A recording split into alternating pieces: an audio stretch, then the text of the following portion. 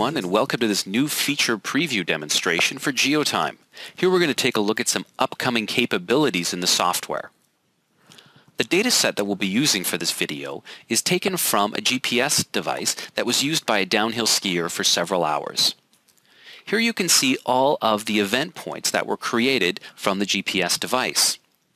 We've gone ahead and we've color-coded each event point to show the relative altitude of the skier. Event points that are white denote the lower altitude, and event points that are more red denote the higher altitudes. Here we can see the peak altitude of 2,200 meters above sea level. This is where the skier goes to the very top of the mountain.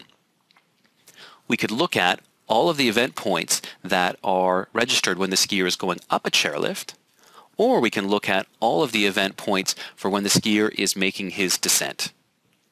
You can see the difference between the different color gradients. Here he's going downhill, which denotes orange all the way to the whiter color.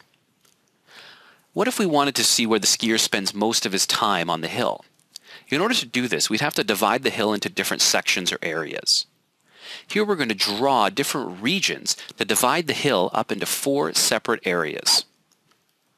Once I've got my regions being displayed on the map there, what I want to be able to do is to be able to show the relative amount of events in each one, meaning where does a skier spend most of his time. So I can now go ahead and color code these regions based on the number of events or other user data. Here you can see at the bottom of the hill there's a dark blue color which denotes that the skier is spending more time than in any other part of the hill. This new capability will allow users to generate map graphics that reflect user-driven data.